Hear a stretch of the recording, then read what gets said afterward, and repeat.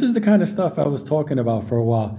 This is the secondary phase or growth phase of high value XRP. Let me explain.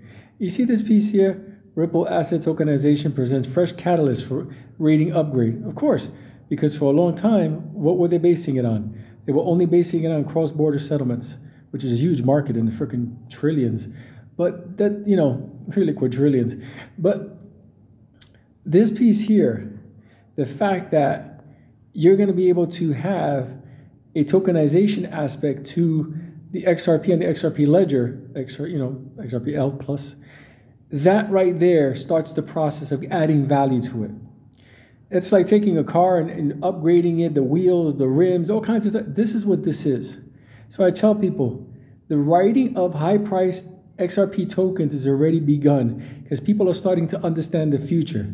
Come on, a couple of months ago, nobody was talking about asset tokenization with Ripple. But they are now. They are now because Ripple has started to buy out the infrastructure to support asset tokenization around the world using the ledger. Don't forget this, because this is what's going to push us in an area that I don't even know what the fuck is going to be. There you go. More to come.